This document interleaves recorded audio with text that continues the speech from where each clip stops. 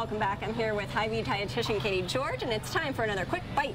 We are going to do a very quick bite today, hopefully, and this is a Molten Mocha mug cake. Okay.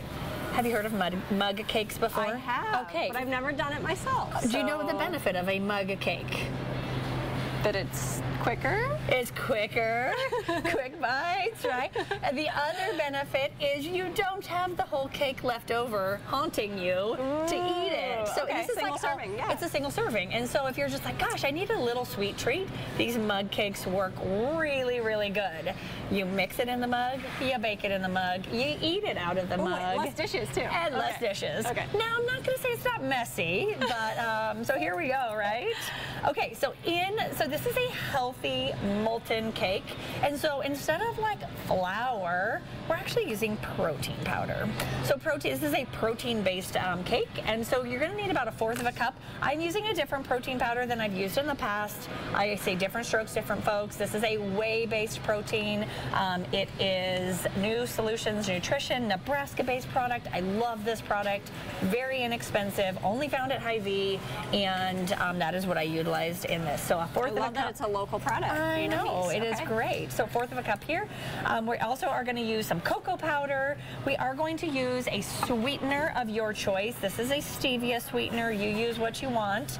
And we're going to use about 2 tablespoons. Again, this is all going to be online. We're going to use baking powder and some instant coffee as well to make it the mocha-y, some salt, and then an egg. Okay. So into our cup, we have all of that in here, just so you didn't have to watch me do that. We're going to crack 1 egg, put the egg in there,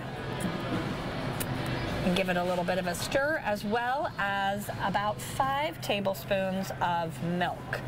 So 1, 2, 3, 4, 5, right there, into our mug. And essentially, you are just going to mix this together, okay? So you're going to mix it together. It's going to start to look a little bit like cake batter, as it should. You really want to scrape the bottom, make sure it's all getting together, mix, mix, mix. And then from here, I will say definitely the bigger the mug, the better, because you can have some overflowage.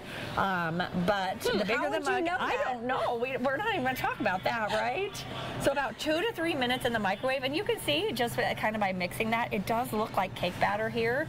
So we're going to mix it together and then microwave for about 2 to 3 minutes. You might want to just watch it so you're not having explosions. We don't want molten mug fireworks.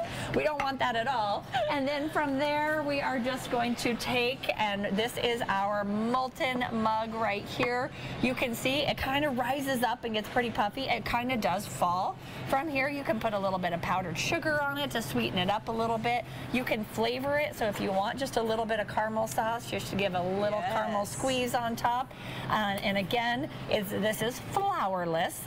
It is protein powder based, and it's single serving, so it's just a really great option for needing a sweet treat but don't have to have the leftovers to haunt you. Exactly. Okay, Kaiti, thank you. Absolutely.